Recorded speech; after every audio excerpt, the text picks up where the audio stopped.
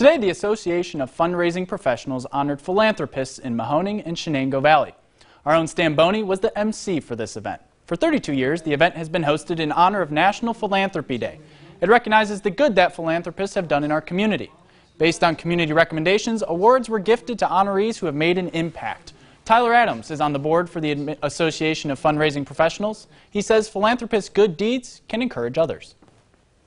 So many people walk away going, I didn't know this even existed. I didn't know I could do this with my time or my money or my efforts. So we always hope that people walk away a little more inspired than they were yesterday and continue that effort of giving and philanthropy. Adams says the event brings well-deserved recognition to the philanthropists in our community.